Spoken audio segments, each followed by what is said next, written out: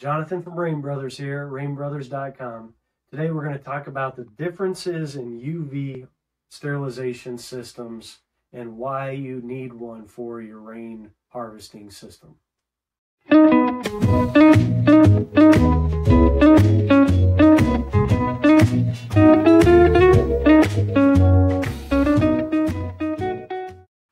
Before I go any further, I do want to say that most of this video is very technical. However, if you're here just to find out which UV system is right for you, we have an easy solution. Go to our website, rainbrothers.com, click on the buyer's guide, and it's an automated process that asks you just a few questions, and based on your answers, will pinpoint you to exactly which UV system you need for your application. It's a really easy way to narrow in on which system you need for your house. So what is a UV system and why do we need one for our water supply? UV is an effective way of killing off bacteria, or more correctly, it sterilizes bacteria so that it can't reproduce and colonize, rendering it ineffective.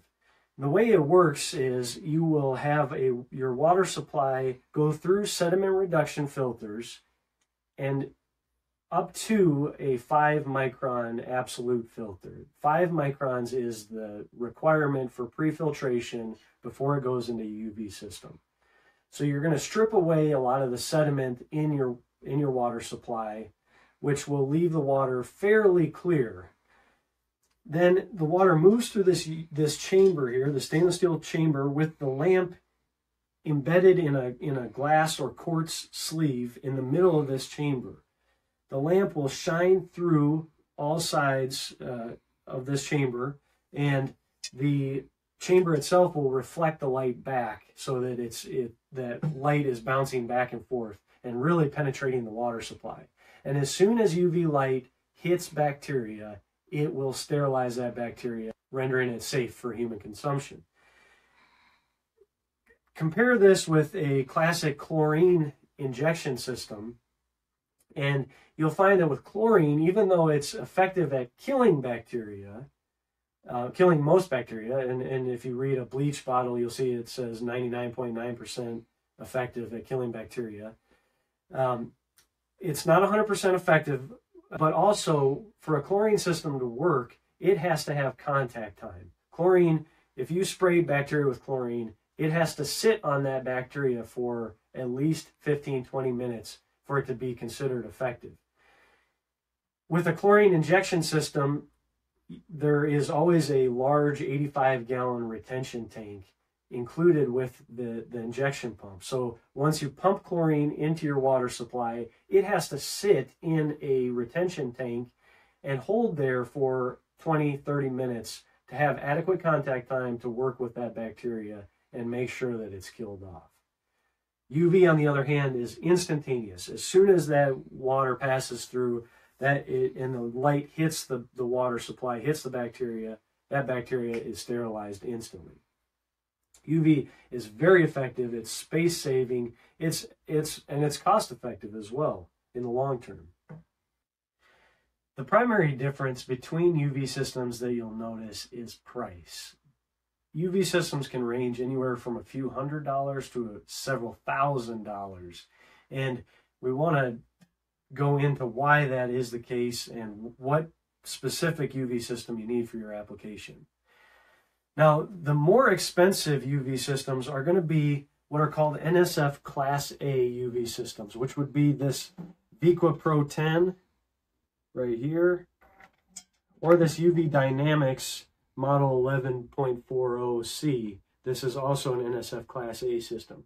NSF Class A means that it's certified to sterilize any bacteria that passes through the water system for a sole bacteria control. So you don't need any auxiliary, any additional bacteria control for your system. You can rely solely on UV to purify your water. Whereas a system that is not NSF Class A certified is technically not able to make that same claim because it hasn't been tested to the same rigorous standards as the Class A systems. You'll notice that this is a non-Class A system made by UV Dynamics. This is a Class A system made by UV Dynamics. Same manufacturer. And you'll notice that the only noticeable difference between these two models is this additional port right here.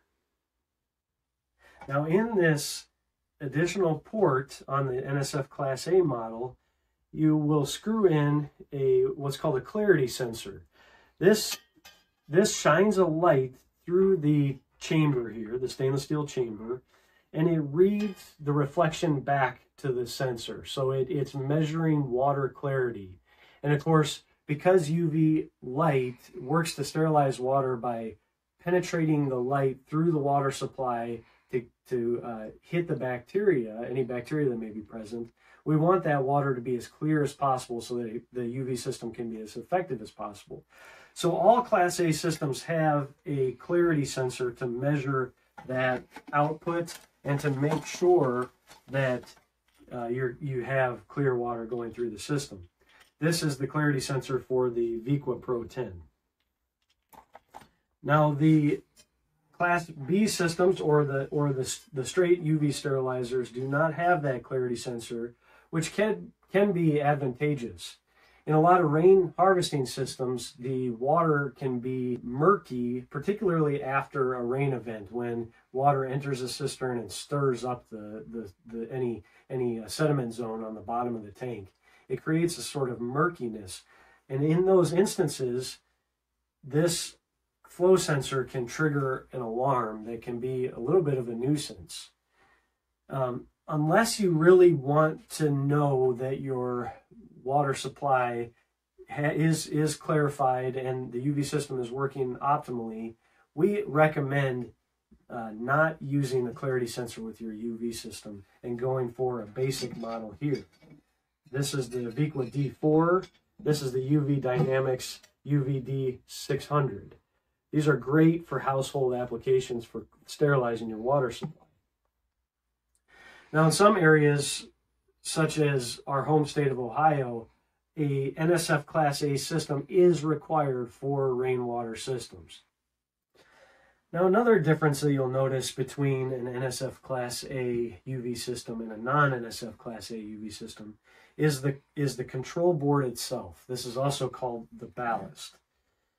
This is what supplies power to the UV lamp and also monitors the health of the UV lamp, so that if there's a short circuit or the UV lamp isn't striking and the UV isn't being generated, this ballast will detect that on high quality systems like the Viqua or the UV Dynamics. It will detect that absence of light and will alarm on the ballast. So it will beep or blink yellow or blink red. There are LED lights that correspond with the health of the ballast, the health of the lamp, and then any other potential, if you add a clarity sensor to the UV system, it will also detect that. On high quality UV systems, it also has a countdown clock. This will read, when you plug it in, it'll read 365. That's telling you the life of the lamp itself. And of course, when it gets down to 0, it will go into alarm phase and will alert you that it is time to replace the lamp. Whereas other low quality UV systems don't include this feature and don't have any way of telling if that UV lamp is still striking. So you could go months without knowing if the UV is functioning at all. On the Class A UV system, the ballast is a little more sophisticated. So it has the LED light for the clarity sensor. And of course, if that's beeping, that would indicate that you need to pay attention to the water clarity, which could be as simple as cleaning off the clarity sensor itself, taking out the UV light and the quartz sleeve, and wiping down the quartz sleeve to ensure that there's no sediment buildup on that glass so that the UV can penetrate fully. It also has an LED light that corresponds with the cooling fan right here on the system. This particular Class A system is an air-cooled system. So it runs cool air over this chamber to keep the overall temperature of the UV system regulated. This will prevent overheating, which can lead to a burning of the quartz sleeve that surrounds the UV lamp inside the chamber. So this is a really effective way at controlling the temperature of the operating system. This particular UV system also includes a flow sensor. We absolutely, honestly hate these flow sensors. They trigger nuisance alarms all the time. We often tell people to disable them, but if you're in an area that requires them, you do want to include it, and it will monitor the health of the flow sensor. And it also includes the life of the lamp, and in this particular case, this is a 2-year lamp, so it will alarm after 2 years, and at any point you can silence the alarm, reset the lamp life, etc. So what's the difference between various Class A UV systems? The biggest difference, of course, is price. The Viqua Pro 10 is a much more expensive Class A system than our more cost-effective UV Dynamics Class A system. The difference between the two models, we've already covered that they both have clarity sensors built in. The ballast itself is a little different between the two models. This ballast actually gives you a real-time dosage amount in millijoules per centimeter squared. For Class A systems, we're looking for 40 millijoules per centimeter squared. That's our dosage that we're shooting for. That is considered by NSF to be the effective dosage at ensuring that all water is sterilized of bacteria. So this, unlike the Viqua model, this gives you a real-time readout of the UV dosage. And it also, what we like is it gives you error codes between different alarm conditions. So instead of the Viqua model, which just beeps in an alarm state and you have to kind of figure out what could be going on, this actually will say, for example, E1, which means low UV level, which could mean that the water is not clear enough to work effectively, or it could be an E5, which is a changed lamp. So it will tell you exactly what's happening with the UV system and why it needs to, what needs to be addressed. Unlike the Pro 10, the UV Dynamic system does not have a cooling fan, so this chamber can be hot. There's no way to moderate the temperature. So when you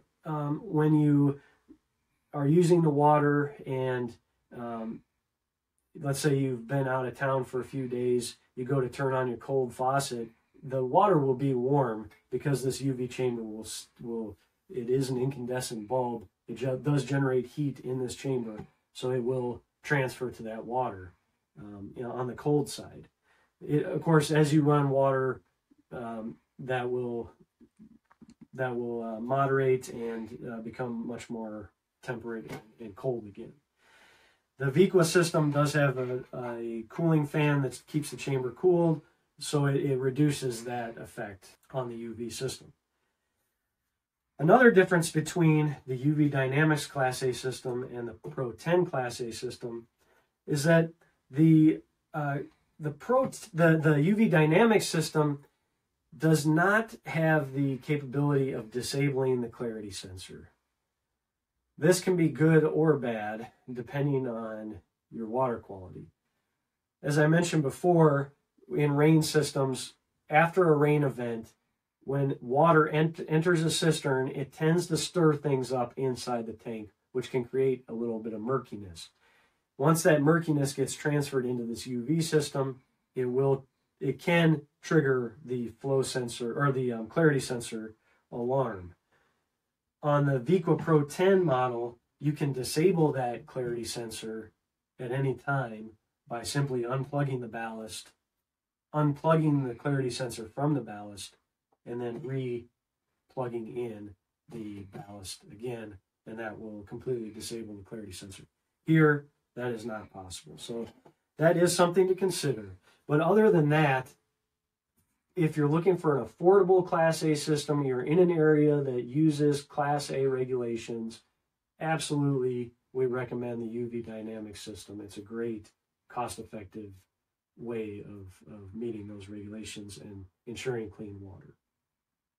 This is the part of the video that gets a little heady, but it is very important to discuss because this is what differentiates UV systems between models. You could pay $200 for a UV system that advertises certain things, but you're not really getting the performance of a slightly more expensive system.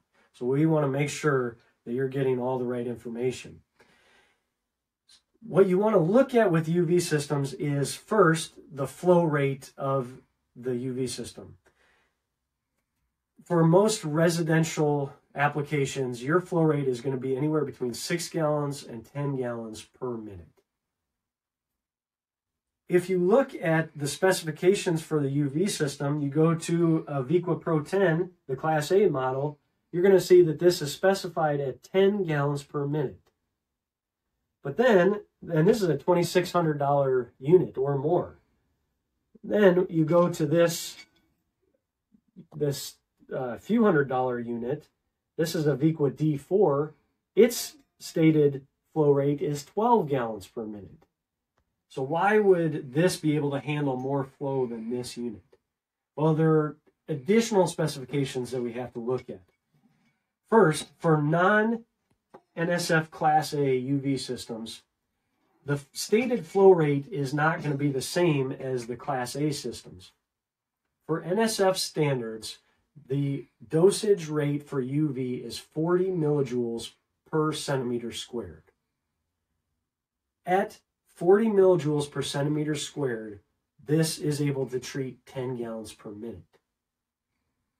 Now, even though this is rated at 12 gallons per minute, if we dive into the specifications, we'll see that it states 12 gallons per minute at 30 millijoules per centimeter squared at 95% UVT, which means that that water has to be very clear in order for this to generate 30 millijoules per centimeter squared at 12 gallons per minute. Now, even on non-NSF Class A UV systems, it will still give you a stated flow rate at 40 millijoules per centimeter squared.